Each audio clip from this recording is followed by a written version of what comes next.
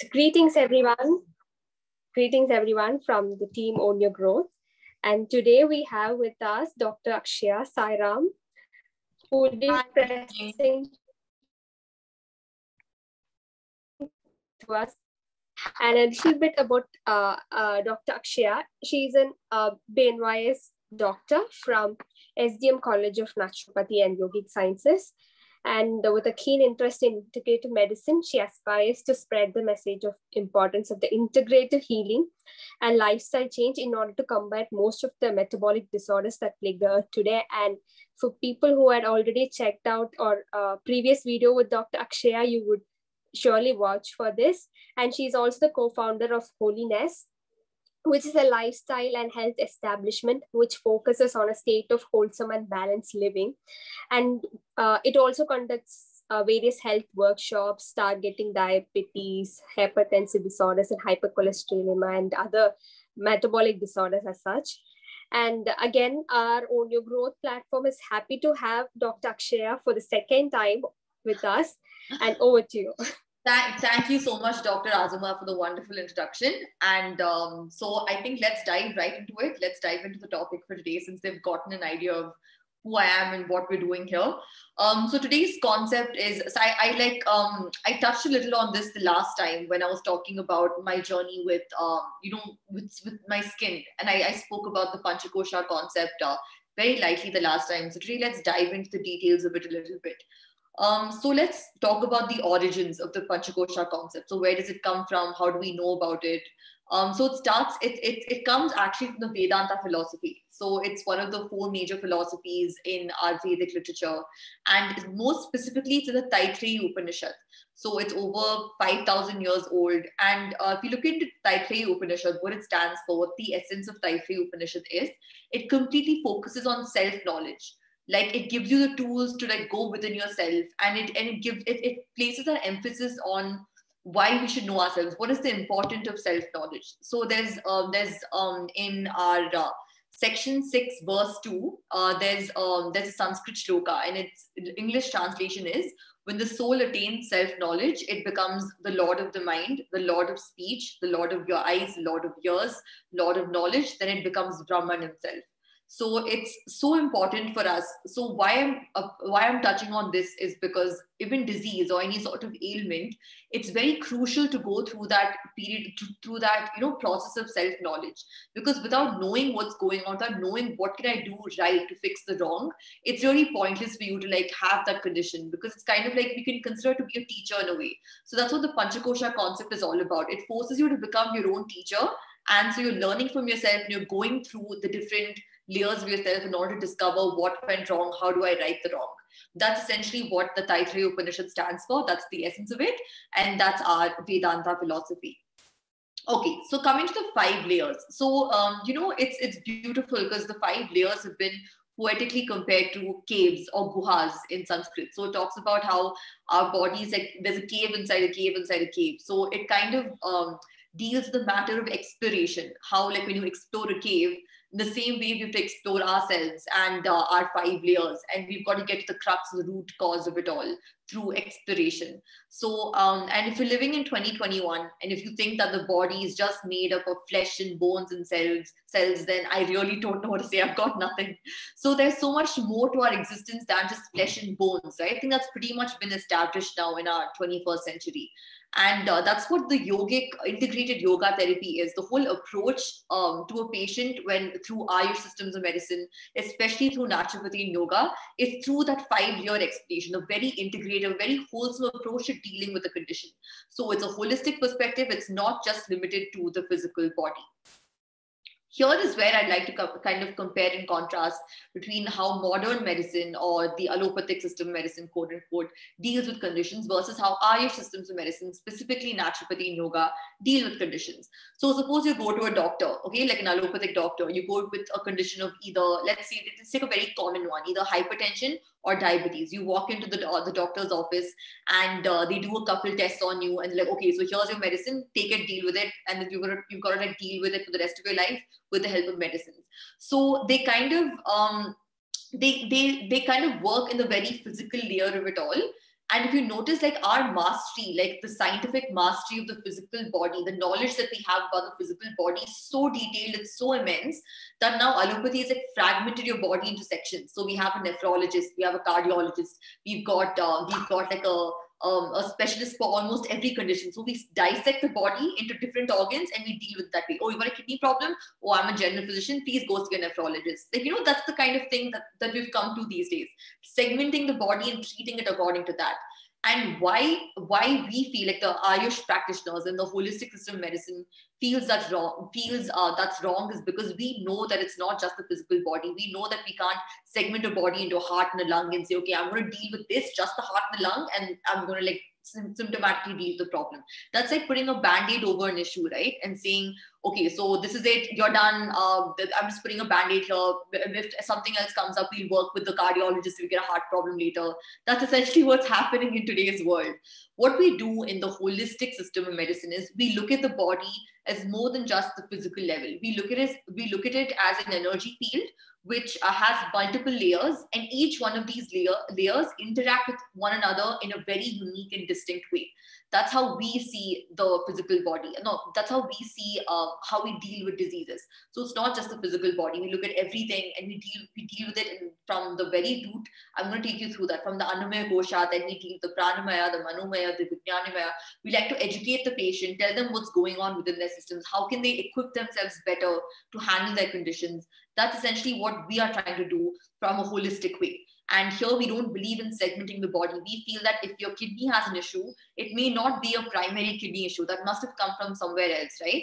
So if we deal with the body as a whole, then automatically the kidney issue will dissolve on its own, will like rectify itself when we correct the root cause of it. So going to the root cause of it through analysis, through introspection, through a lot of, getting together, putting our minds together. That's what we like to, that's how we like to look at diseases. We look at it as a community thing, like doctors coming together, minds coming together to solve an issue. That's how we look at conditions. Okay, let's start with the very, very first layer, which is our most primal layer, or the Annamaya Kosha. It's also called the food sheath. So there's a saying that your body is just food rearranged, like your physical body, whatever food you take, that food has just been rearranged, and that's how you look. That's your physical body essentially. So so this physical body is what science has been dealing with for the past 200 years. Every single research, every single experiment, everything you name it has been completely along the lines of the Annamaya Kosha. So we have mastered this kosha all the way. We literally can't go, we can go more into it, but I think like we've pretty much reached like the base of the pot when it comes to Annamaya Kosha in terms of discovery. And that's how allopathic medicines deal with it. Like every single medication you take, it essentially works only on the Annamaya Kosha level. Whether it's your metformin, whether it's your beta blockers, you name it, it's all along the Annamaya Kosha, right? Your physical body. So even yoga, even when you go to a naturopath or you go to an Ayush practitioner, the first thing we look at is the Annamaya Kosha level. But how we deal with it is to our three main holy grails. First one is proper nutrition. So rectifying your nutrition, making sure that figuring out what your dietary habits are, correcting it so it suits your constitution, so it suits your Vata, Pitta, Kapha constitution, so it suits your amalgamation of your Pancha Mahabhuta. So you know how fire, water, air, space, and metal are kind of integrated into this thing that we call the body. Everyone has a different composition of it. Everyone has some people have 25% water. I'm just giving like an example here. So hypothetically speaking. So we want to make sure the nutrition that we give you is appropriate for your body's needs and is suitable for your body type. The second thing is obviously our yogasanas. I'm going to take you through that. So first thing is proper nutrition, right? Eating the right thing. Second thing is our yogasanas. So our, whether it's our Padahastasana, whether it's our Surya Namaskars, everything works on dealing with, it connects the body with the mind, but essentially it works on the body level. So it's, to stretch out all the muscles, when we stretch muscles, we release those happy hormones of endorphins into the bloodstream. And when we become more flexible, our body, it's just less prone to wear and tear when there's more circulation flowing through the system. So you want to work on that, compressing each muscle group, or working on the internal abdominal area, the internal organs, giving that very, very micro massage at the cellular level. That's how our asanas work. And the third thing is our Shat Karmas. So we know the cleansing process that we have, whether it's our Neti. So for those of you who aren't in the naturopathic, yogic or Ayush field, you won't know what this is. We basically, in our yoga concept, we have 6 ways of cleansing the body. So the first one is Neti, so that works with the upper respiratory passage. The second one is Dhauti, that works with your, so Vamana Dhauti, Basta Dhauti, so it works with your gastric area. So in cleansing out the excessive acid and bile that's, stagnating and festering in the stomach, you just want to cleanse that out. That's the Dhauti. Then Basti works on the lower digestive area. So, colon, the rectum, Basti works on that. Nauli works again on the digestive area. Kapalabhati is a complete lung cleanse. Its aim is to completely cleanse out the toxins and purify the body by forcefully exhaling repeatedly. You need a practitioner to take you through this. 6th one is Trataka. This works on the internal level. It's a very, it works the pituitary gland. It works on cleansing the eyes. So these 6 processes work on cleansing the body in a physical level in the purest way possible. So we've got our Shat Karmas, we've got our yoga, and we've got our diet. So this is how naturopaths and yogic doctors deal with your diseases at the Annamaya Kosha or the physical layer. Second, coming to your energy sheet or your Pranamaya Kosha. Okay, so let's do a quick experiment, okay? So I'm going to be timing, okay, you can do this yourself, I guess, because it's not the right platform for that. But time yourselves for a minute and try to consciously just don't try to control your breath here. Just observe how many respiratory rates you have in a minute. So 1 inhale, 1 exhale equals 1 round. So just time yourself for a minute and see how many breaths you get in a minute. If it's less than 10, then you're great. You're functioning at the most optimum breath level. Your body's good. This is how the Vedas have this is the ideal breath rate according to the Vedas. But if your breath rates of mostly, I've done this experiment with multiple people, with almost all of my clients, and all of them almost seem to have an average breath rate of over 23.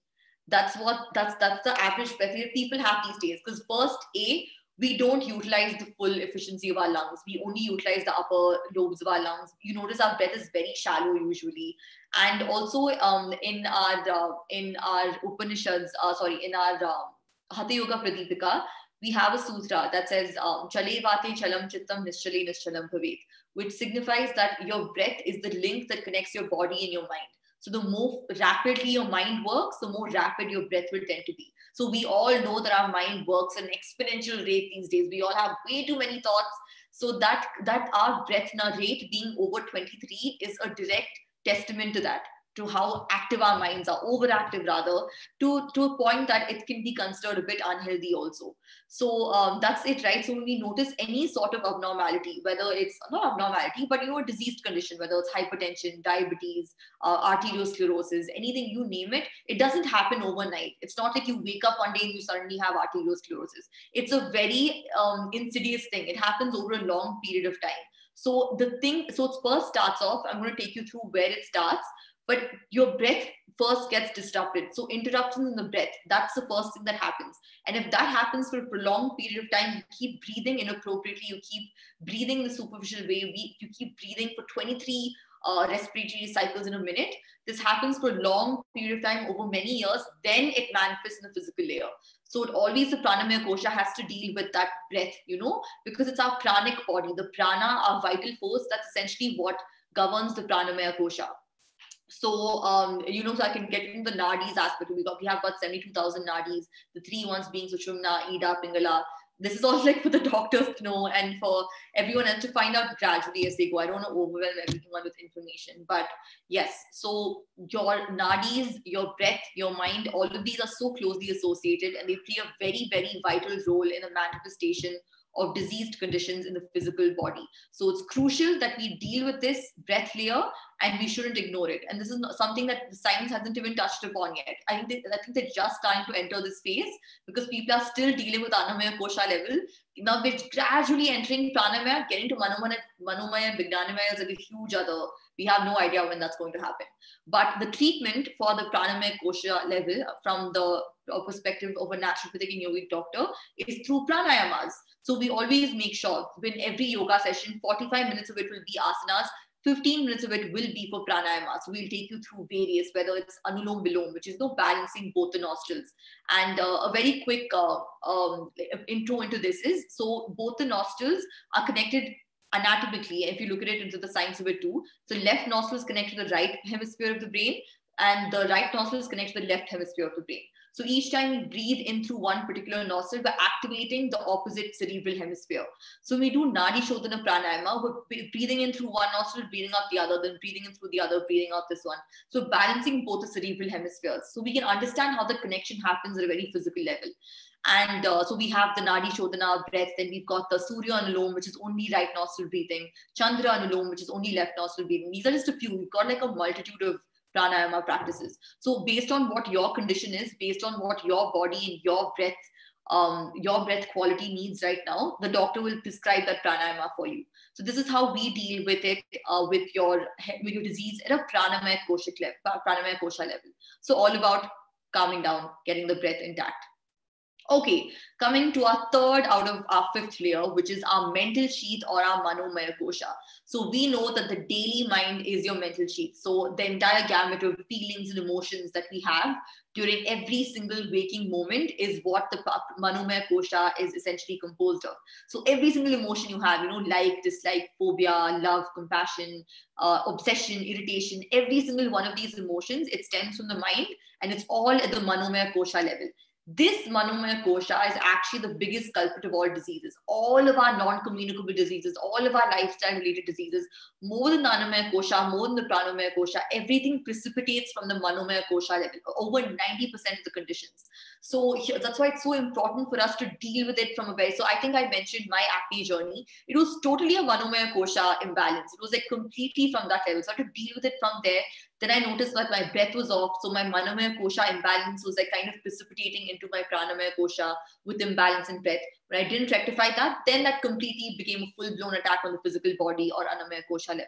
So the root cause of it, which all doctors, holistic practitioners try to deal with, is at the manomaya kosha level.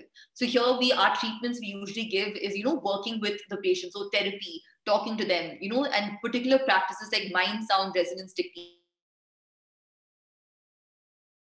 that the practitioner will take you through. And the most important thing is cyclic meditation. I think for almost all of our patients, we prescribe cyclic meditation at least once a week. We make sure they go through it. It's a wonderful practice. I highly recommend it for people who have a lot of like all of these kind of chaotic emotions all over the place. I highly recommend cyclic because it is a game changer. So now talking about it from a spiritual perspective, up till here, we are the same as our dogs. Even our dogs have anamaya, pranamaya, and manomaya kosha. So there's this saying, right? Like your mind is like a drunk monkey that's stung by a scorpion and that's jumping around. So it's extremely restless and crazy. So it's our goal. So the only way to control such a highly chaotic system like your mind is through regular self-introspection and through self-knowledge. Again, bringing us back to the crux of Taittiriya Upanishad, which is self-knowledge. So now coming into, so I have a GIF for this, so like various emotions this represents. This is a very good representation of our Manomaya Kosha. Then coming into our Vijnanamaya Kosha or our fourth layer. This is what differentiates us from our dogs. Our dogs do not have this layer. It's essentially us, the human beings who have this. So this is our higher knowing or the voice of reason that exists within us. It's that inner voice that always tells us right from wrong. And you can think of this as the witness mind. So this always watches over the monkey mind. So this always checks the monkey mind is wrong. But unfortunately or fortunately, most of us aren't very in touch with our Vijnanamaya Kosha level. Most of us live in the primal world and we're like, okay, this makes sense logically, so let me go with it. So the voice of reason is kind of just getting, it's just getting more quiet, I guess, as the time goes by. But again, the only way to awaken it and the only way to make this voice louder is through self-knowledge. So the treatment that doctors have for Vijnanamaya Kosha is education. And like imparting education to our patients. So when they come into our clinic or when they come into our room and they tell us about their conditions, we never tell them, okay, so this is what you're going to eat and you're going to be fine. Okay, this is yogasana, you're going to be fine. It's our duty to educate them on why they're doing this. So we let them know, maybe this is what is precipitating your emotion, your condition. This excessive emotion that you have, this could be a problem. Do you know why that could be? So we make them question it. We make them become the analyzer. So this is very, very crucial, because it's not just enough for someone to say, here's your prescription, go ahead, go do your yoga, go eat the diet that I'm giving you, you'll be fine. It's so important for us to educate that patient so they can take charge of their health and they can become their own doctor and they can help 10 other people someday. So Vijnanamaya Kosha is a very, very important part of our treatment patterns, because it helps us in controlling that very, very chaotic monkey mind. So this is our Ugui from Kung Fu Panda, so I really liked him, so I put him in here. Okay, coming to the last layer, that is, I didn't add the name of it. It's the Anandamaya Kosha layer, or the bliss sheath. So this is the part of you that can completely experience bliss and silence. Okay, so there's no other goal for a human being rather than to attain the state. We deserve to attain the state, because everyone deserves to feel that pure bliss, that pure silence, that pure unadulterated love, right? And no matter what, we can't feel it unless we reach the stage. So we shouldn't have any other goal in life but to figure out how to get here. So this is the layer where you feel those emotions, that love, that happiness, that peace, with no strings attached. You're not relying on the materialistic world to give you these sensations. You're not relying on anybody else or anything to give you it's just there, no strings attached. It's just omnipresent. So that's the layer that we're all trying to get to, and we all hopefully will get to someday. And that's essentially it. So our inner peace layer. So the only way to get here is through a more deep level of meditation. Just being able to sit with yourself, even if it's just for 30 seconds initially, just to sit with yourself for 30 seconds in silence, to know that you're not the body and the mind, to detach yourself from the mind a little bit, so it's not taking you all over the place. The only reason we let our mind take us to all these places because we connect with the mind so deeply. We feel that we are the mind. So it's so hard for us to disassociate. So the moment, it's going to take some time, I'm not saying that it's going to happen instantly, overnight, that you're going to get your meditation techniques down, but you need to start somewhere, right? So even if it's 30 seconds initially, just sit with yourself for 30 seconds, slowly take it up to 45 seconds, 1 minute, 15 seconds. By every day extending your period with yourself for 15 seconds, it can give you a world of a difference in order to push you towards this Anandamaya Kosha layer. So I think that's essentially the end of my presentation. And so if you have any questions, Dr. Azuma, please, you can shoot. So I would like you to share with some instances where you really found that there's the problem in Manonmaya Kosha and not in the Annamaya Kosha. Like earlier you had shared with us your experience, and seeing a lot of patients you would have identified. So if you could relate on what would be the case in, like, for example, diabetes or in hypertension, it would be great. Okay, cool. So the first case that's coming to mind is I had this patient a couple months back, and he had chronic insomnia. So it was like really bad. He couldn't get a good night's sleep at all. He would barely sleep for 30 minutes. So he was up the whole night. It was extremely frustrating for him. And I can't even imagine what he's going through, because we all need that good night's sleep, right, in order to function well in the day. So he would never be able to get that sleep, and he tried everything. He tried the blue light therapy, and he tried doing yoga. He tried exhausting himself completely. That worked temporarily. Like he would go and completely work out in the evening, so his body would be so exhausted that he'd have no other choice but to go sleep. That worked the first few months. Then that stopped working for him. Again, a classic sign of how it's not an Annamaya Kosha problem. Something that gives you a temporary fix, and the problem persists, like how it did with my acne and how it did with my patient's insomnia. Then we know that it's not an Annamaya Kosha problem. And it's not a Pranamaya Kosha problem, because Pranamaya is that link between Manomaya and Annamaya. So I definitely knew that there was an imbalance in his breath. His breath rate, believe you me, was 35. He had 35 breaths in a minute. And I was like, okay, fine. And so we knew definitely his mind was way too chatty. His mind was way too active. So we had to deal with it from the mind level. Now I have to get to, so our mind has a plethora of like emotional facets, right? So we don't know what it was. What was that one or two emotions that was haunting him so much that he wasn't able to sleep at night? Then it took me some time. So I would like talk to him once in a while. I made him go through cyclic meditation at least twice a week. And by the end of the month, he came back and he told me that he had this feeling that, I just won't tell the exact words he told me. He told me that he had this sort of insecurity when it came to his job. So he always had this, nagging fear at the back of his mind. Oh my God, if my job doesn't go well, if I'm not going to be earning, what's going to happen what's going to become of my family? How will my kids how will I educate my kids? So even though it was completely baseless, because he was in a pretty good position and he was doing the best that he could, I think this fear, somewhere this insecurity has like plagued the corporate world, if I can say so. I don't want to generalize the statement, but I know many people who live with that. They're like, so that's why people try to keep pushing themselves, because like, okay, I need my next promotion, or if I my the end of the month, I don't know how it works. I think they have an end of the month kind of screening where they screen each employee and they tell them, okay, you know what, your results have gone down by 20%, your efficiency has gone down by 20%, what's happening? So this constant check-in, this constant pressure that they're on, it can be really daunting. So this dude's been in the corporate field for over 20-25 years, and this was, even though he was doing well, he was one of the most well placed in the positions. He was a director of this huge company, and he was like, and he had this fear, what if I lose my job, what if I lose my job? And that fear, and he didn't know about it. That was the strangest part. He had no idea that he had this emotion within him. It was after so many days of, I think it's a very gradual organic process. It just hit him one day after many sessions of cyclic meditation, after many sessions of yoga. So I was dealing with it at the Annamaya Kosha level, and eventually everything is interconnected, right? So you deal with it in some level, it will impact the other level regardless. So then he got this epiphany kind of thing. Oh my God, I'm constantly in fear of losing my job. I had no idea that I was dealing with that.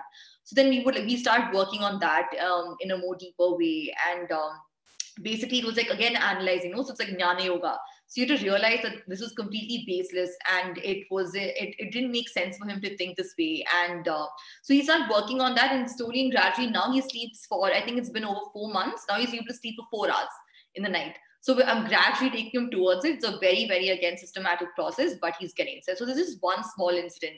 Then so many other incidents, people with diabetes, why do they have diabetes? And if you look at the common crux of all these diabetic patients are, they have a very bitter experience with life. So if they're constant, so they have like, it's something about them, I feel, that they're not able to look at a flower and be like, oh wow, like a flower. I don't want to generalize, these are the people that I've come across.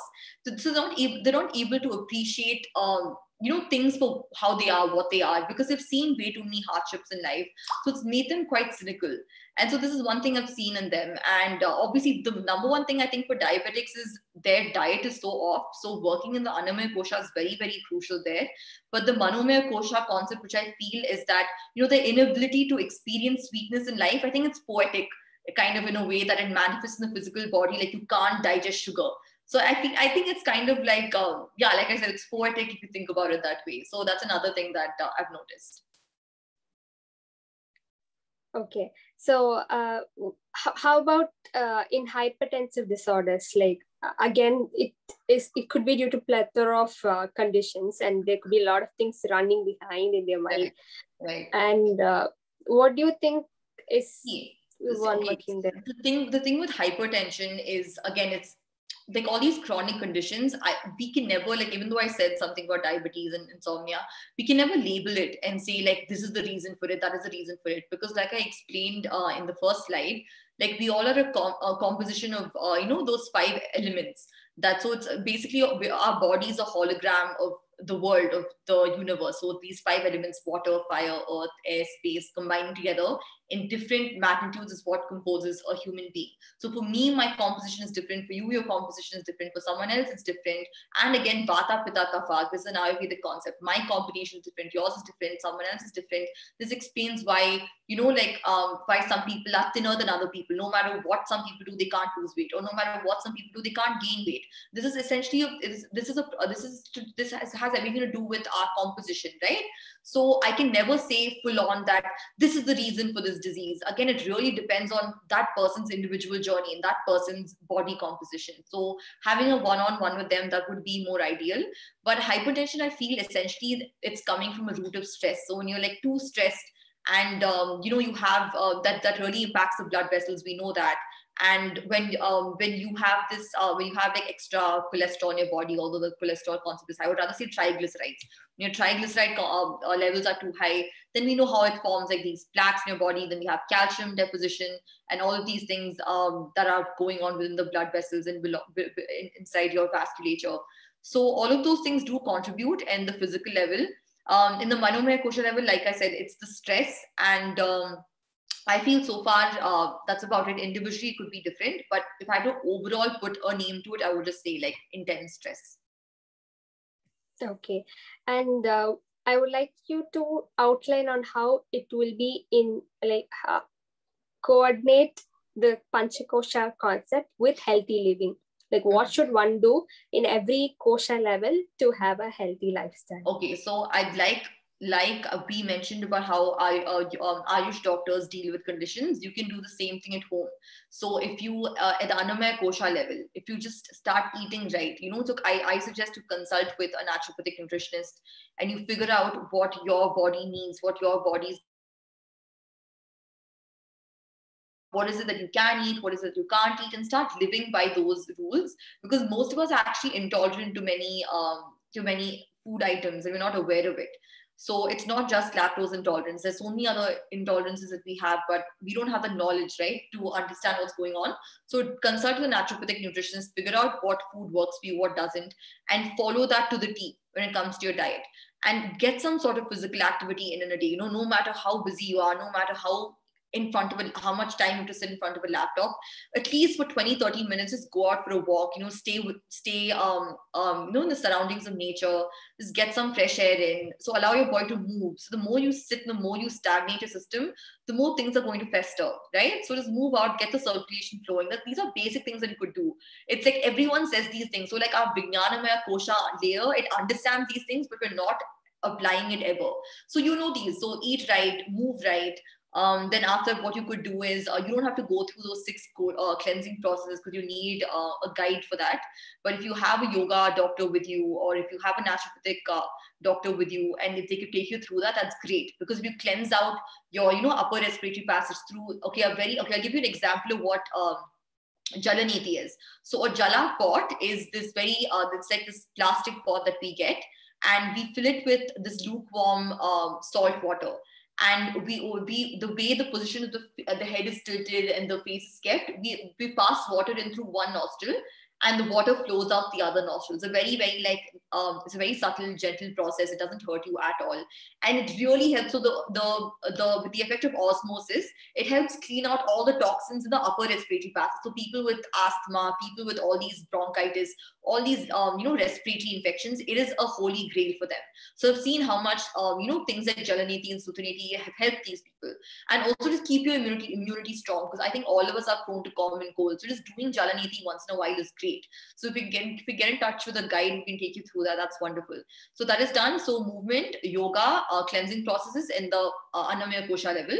Pranamaya Kosha level, every day, if not any other pranayama, the most 2 basic pranayamas, if you could get Nadi Shodhana in. Nadi Shodhana is alternate nostril breathing. You can look that up. So 8 rounds of Nadi Shodhana and 5 rounds of Brahmari Pranayama. Brahmari Pranayama is this tranquilizing pranayama. So we all know that regardless of what we say, we all are stressed. We have a pathological amount of stress that we're afflicted with.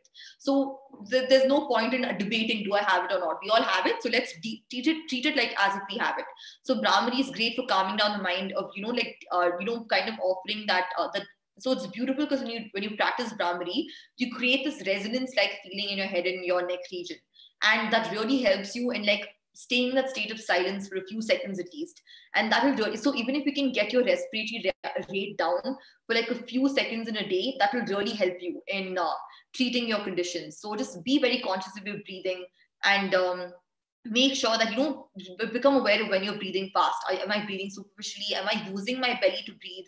We all never utilize the lower lobes, right? So just consciously tuning into your breath throughout the day to see, check in on the depth of your breath. That's something you would do. So Nadi Shodhana, Brahmari, tuning into your breath multiple times in a day, that will really help you in Pranamaya.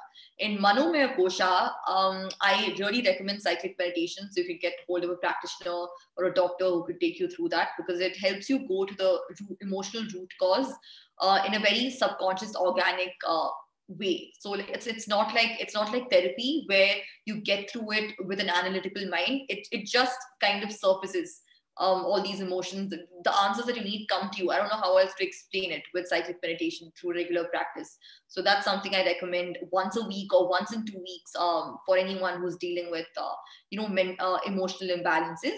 And the fourth thing in Vijnanamaya Kosha is always be interested in your health. Like ask your doctor multiple questions, go through research papers, like figure out what it is. Like, okay, I have diabetes, cool. Okay, I'm just gonna like start metformin.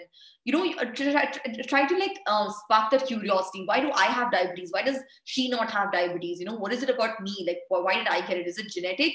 Is it something I'm doing wrong? Is it something I'm eating? What is diabetes? Like, what is happening inside my body? Ask yourself these questions. It's not only doctors that need to know everything about the human body, right? We all need to know a little bit about what's going on at least. You don't have to know the details, but at least like try to be curious about your condition.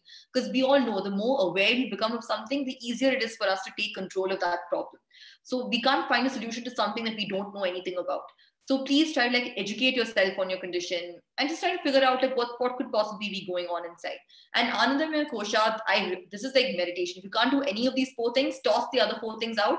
If you can just meditate for 5 minutes a day, you don't have to do the other four things. I mean, yeah, maybe the walking and all that. It's just sounding dramatic, but meditation is very, very important. I highly recommend it. I personally do it I meditate for like at least an hour every day. It's something that really helps me stay grounded. It helps me go through that path of self-introspection, and it's helped me a lot immensely.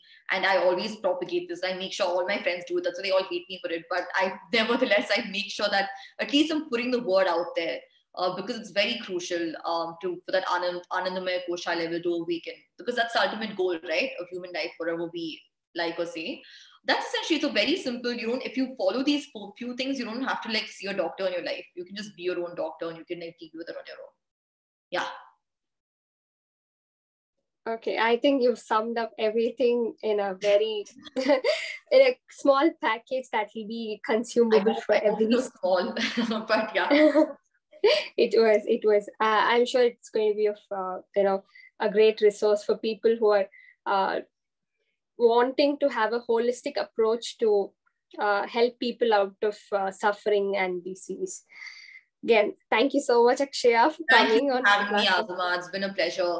And I'll see you again, probably. I don't know. We'll see how it goes. Yeah, sure. Thank you so much. Have a great day. Okay, bye. Bye-bye.